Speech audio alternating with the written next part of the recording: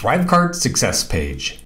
In this video, we're going to cover how to customize the ThriveCart success page. To be clear, we're not using a custom URL for fulfillment. The advantage of this is you avoid any kind of cross-domain tracking issues.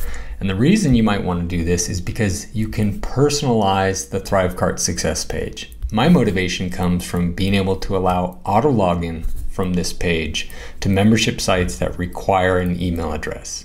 That link below has the code you're going to need to install on your success page. And to be clear, the way we would have done this is we would have set the fulfillment URL to send them to a URL and the success page to a redirect to your custom page. Instead, we're going to display their total invoice, which we'll customize, and the success page is that customizable success page. That little image on the left is an example of ActiveMember 360 setup for auto login. We're going to take, for instance, that success URL and embed it on the customizable success page. So let's dive right in. Now to start with, I'm going to show you why this is possible. This would be a typical ThriveCart success page, no modifications done to this. If I was to actually view the source code, and I'll be honest, you're going to have to dig in a little bit here. I can see my name, I can see my email, and information about my purchase. I'm going to copy that just so I can show you what this does. I'm going to go to a site called unminify.com.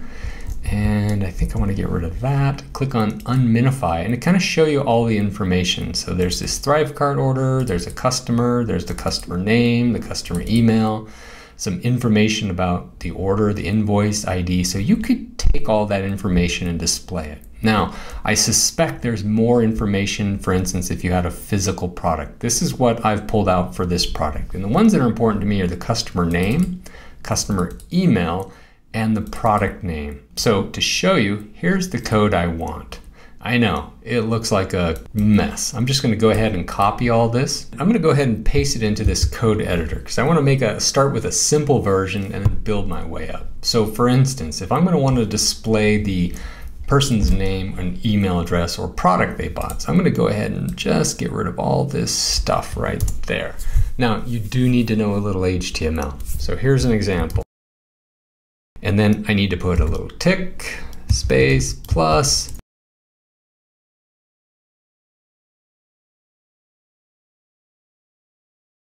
Right there, what that message is going to do, and let me finish that off, is going to say, thank you, Dave, for purchasing this product.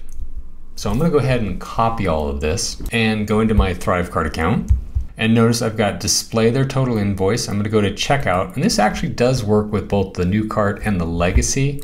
I'm going to use the new cart version. And I think I'm using this guy. Go to design, launch the editor. I'm going to go to success page. And I'm going to drop in some custom HTML. I'm going to put it at the top. Come over here to enter this, just paste that in, click on done, click on next. Now I've already made a purchase, so I'm just going to refresh this screen. So there it is. Thank you, this person, me, for purchasing this product. Now that's one thing you can do. In my opinion, I'm more interested in the auto login capability. So that's a good start in my opinion, but let me show you what else you could do. So again, I'm going to go ahead and copy this code. And instead, I've already set this mostly up. So I'm dialed this in. I basically swiped ThriveCart button code and put it in here. So yeah, you do need to know a little thing about here. So what I've done is I want them to click here for access to the product. And here is the important part. And yes, I do not own the domain example.com, but I'm going to replace that with. And this is, for instance, the typical format for ActiveMember 360's auto login capability. And I'm going to go ahead and put an ampersand email equals.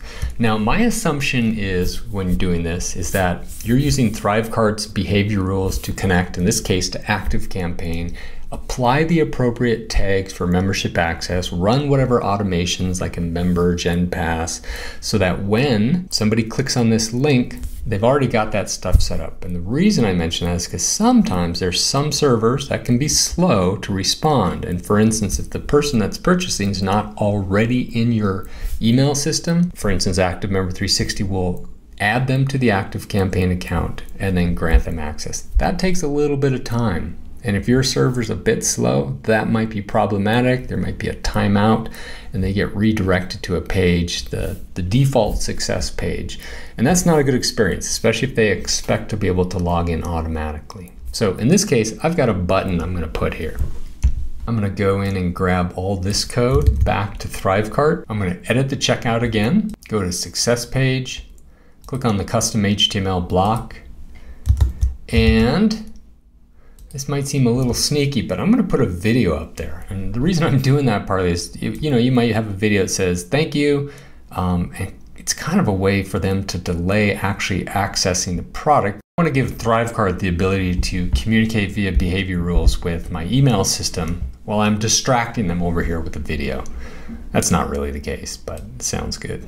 So I'm gonna go ahead, find my embed code, paste it in, click on done, click on next, click on save and get URL. And again, I've already made a purchase, so I am just going to refresh this.